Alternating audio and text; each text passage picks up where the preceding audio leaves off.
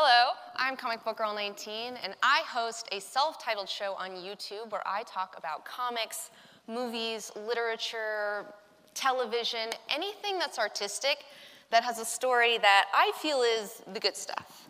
And it's a very opinionated show. I have a lot of strong opinions about art, and I want to share some of those opinions with you today.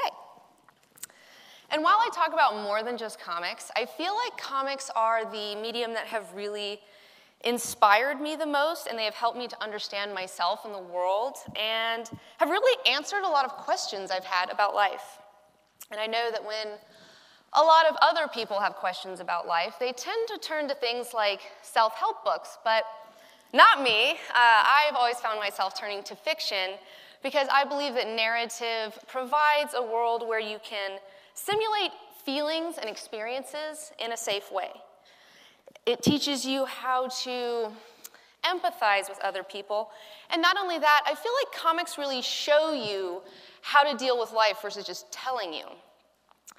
Another thing that I love about comic books is the colorful cast of characters that you meet in them. And let me tell you about my favorite characters, the X-Men.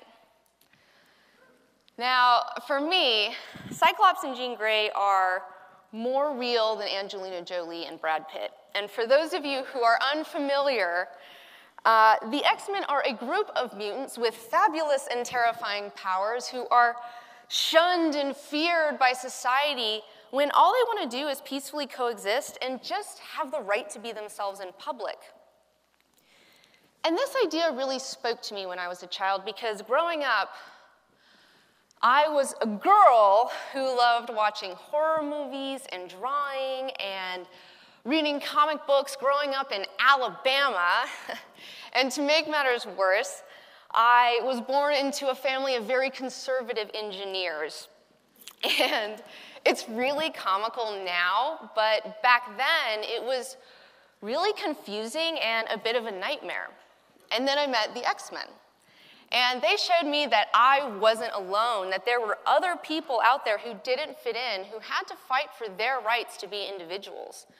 And not only that, there were just as many women on the team, and they were just as powerful and important and intelligent as the male characters, which really confirmed a lot of suspicions I had about gender equality.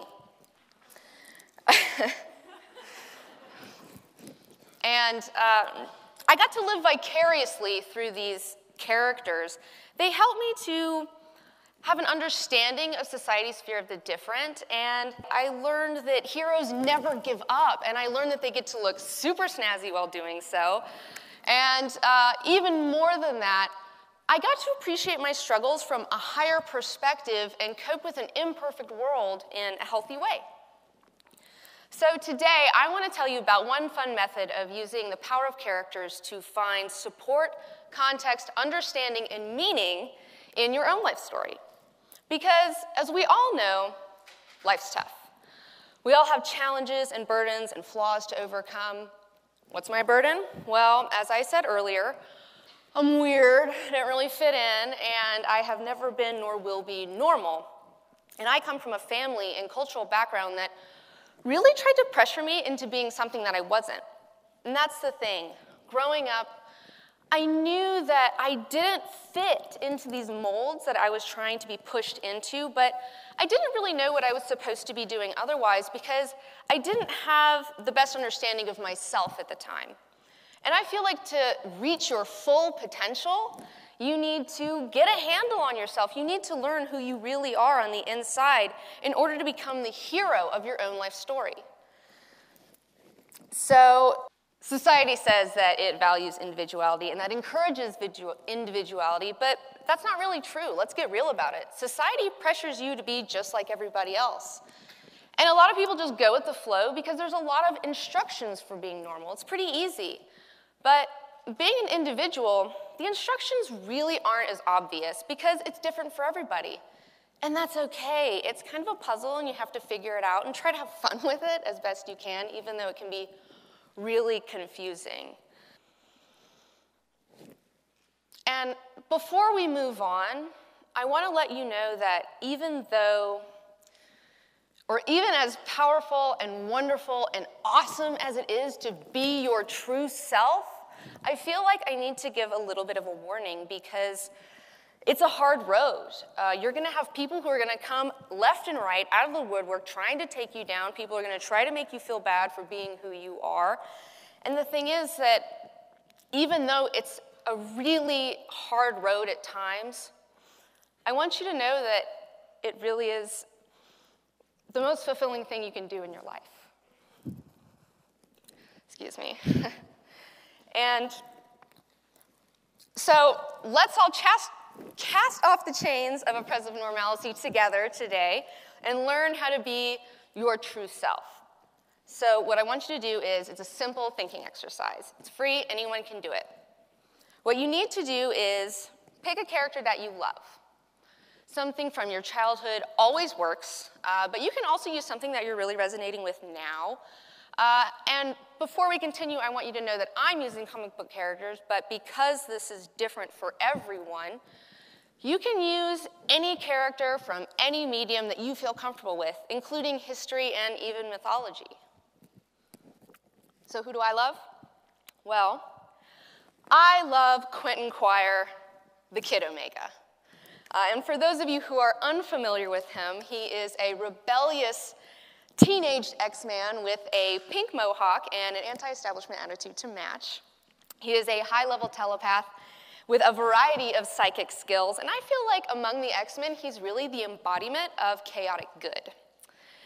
And I find a lot of striking similarities between us. I mean, we both have the power to subtly influence large groups of people, me through my show, and we're both very resistant to psychic manipulations. I hate commercials. Turn off your televisions. And we also both challenge the status quo, especially among our own kind.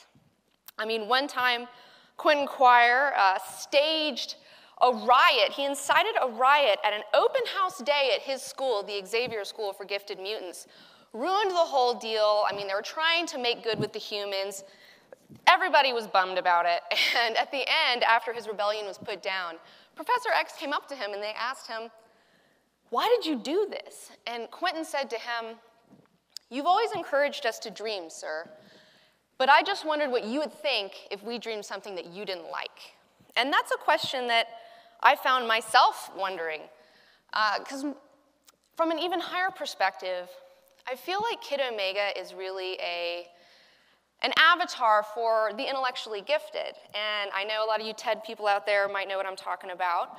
And deals with a lot of the same issues that we do. For example, feeling like an outsider among outsiders, and as I said, constantly questioning existing power structures and are they right?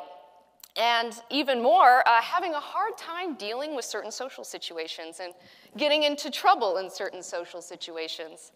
In second grade, I experienced a socially traumatic incident that I'd like to share with you for reasons that I will never understand. My teacher asked all of the children who believed in Santa Claus to go to one side of the room, and all the children who didn't believe in Santa Claus to go to the other side of the room.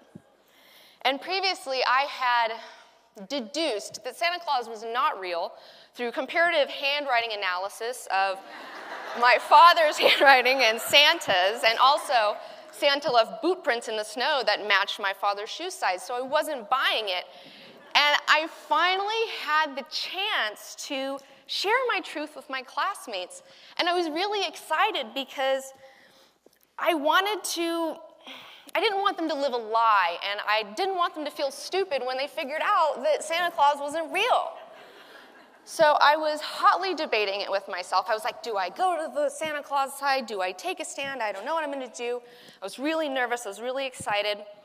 I waited till the end, and I took a stand. I decided to go to the other side of the room. I was the only one. And in that moment, I realized that I had made a huge mistake. I was immediately ostracized. I was told I was a witch who believes in talking doors because I do not believe in Santa Claus. Who's laughing now? And reading about Quentin Quire has really helped me to appreciate those traumatic experiences. It helps me to appreciate how punk rock I was in 2nd grade. I was anti-establishment before I even knew what anti-establishment was.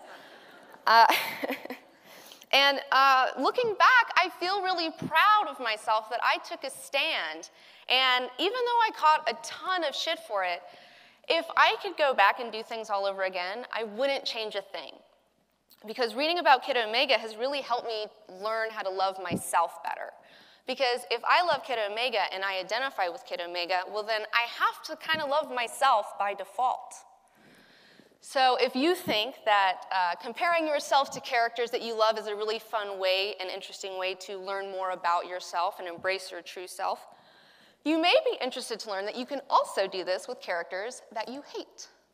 Because as Carl Jung said, everything that irritates us about others can lead us to an understanding of ourselves, an axiom which is very uncomfortable and entirely true. So who do I hate?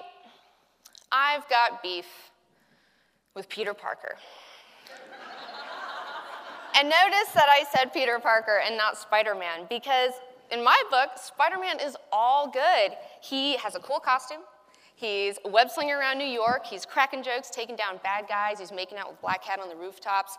I mean, he's got it going on. But in comparison, his life as Peter Parker totally sucks. He can't pay his rent on time. He's constantly worrying about his bills. He can't keep a job. He's constantly disappointing his friends and family because he doesn't spend enough time with them. And he even acknowledges this about himself. He even has stated before that he has the good old Parker luck and that he never fails to fail. And one day, when I was outlining all of my fails, I came to realize that the reason that I've been hating on Peter Parker is because I am Peter Parker. All of my problems are his problems. I mean, I'm good at being Comicbookgirl19, and from the outside, it looks like I got it going on, but behind the scenes, my life is a lot less glamorous, and I feel like I'm kind of a hot mess. So, reading about Peter Parker and realizing this, it's really helped me to open up my eyes and understand new things about myself. It gave me a context to confront anger about things that were going on in my life that I necessarily couldn't control. And it helped me to not be so hard on myself, because at the end of the day, even though Peter Parker is kind of a loser and he can't get it together, he's still Spider-Man and he's still a really good guy saving the city. So in review, comparing yourself to characters that you love and hate is a really fun and interesting way in learning how to embrace your true self.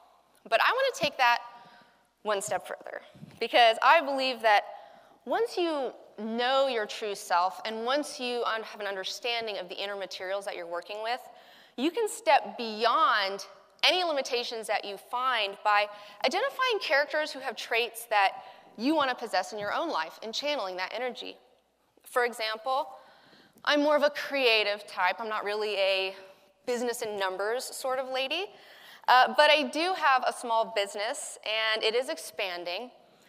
So this year, I want to channel part of my energy into a Lex Luthor archetype to empower myself to help meet the needs of my show. Now, Lex Luthor may be a supervillain, and he may be trying to kill Superman all the time, but he is a brilliant strategist, an amazing problem solver, and he's an amazing businessman and entrepreneur. And if you think about it, he has chosen to take down an almost untakedownable person. And I feel like you have to have a really good attitude about problems to choose to do that. Lex Luthor even once said that some would argue that life is a series of problems, and shouldn't we look at those problems as a chance for us to find solutions? So in review, don't let society dictate who you are and who you are not supposed to be. Only you can find out who you are, and then from there, it's up to you to build yourself into a super you. It boils down to thinking of your life as a story and thinking of yourself as the main character. And I believe that everyone has the opportunity to lead an amazing and interesting life and leave one hell of a tale to tell when it's all said and done. Thank you.